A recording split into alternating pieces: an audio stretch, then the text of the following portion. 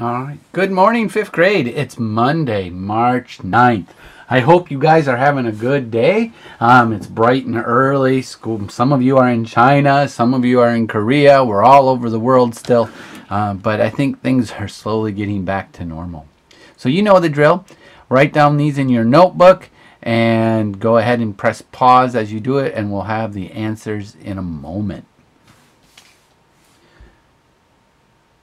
Okay, welcome back. All right, the first few here, we're supposed to correct these sentences. It says, don't put your feet on the furniture, said grandmother. So this is a quote, so we have to remember to do that.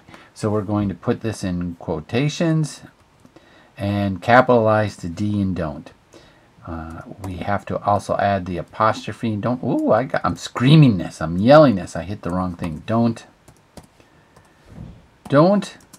put.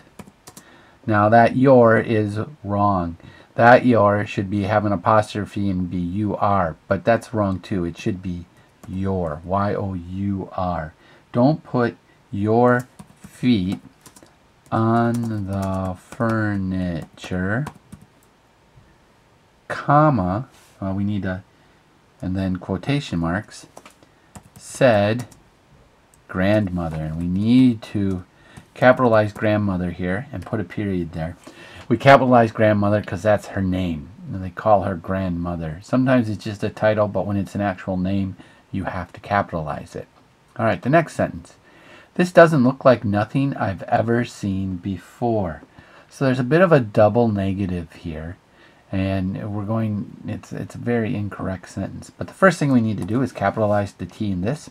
This doesn't, so doesn't here should have an apostrophe there. This doesn't look like, you can't have something look like nothing, because what does nothing look like? Nothing is nothing.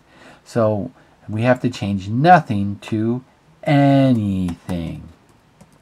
This doesn't look like anything, capital I, apostrophe V-E, I've seen before, period.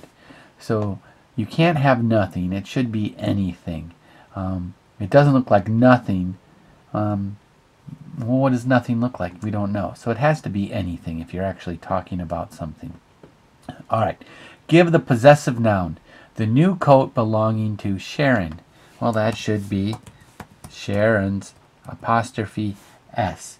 Sharon's new coat. Super duper.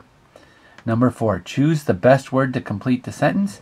Mr. Tan gave those, these, them, their, each $5 for helping them clean out his garage. The best one there would be them. So Mr. Tan gave them each $5 for helping clean out his garage. Number 5, what is the meaning of this figure of speech? You'd better button up your lip. That basically means, it means to keep quiet. Don't talk. Keep quiet. Yep. All right, guys. That's about it for today. I hope you guys had a good day. You know, I've noticed that there's only about 13 or 14 of you actually watching these grammar videos, so I may start to make them an assignment. But I'll tell you whether or not I do that tomorrow. All right. See you tomorrow.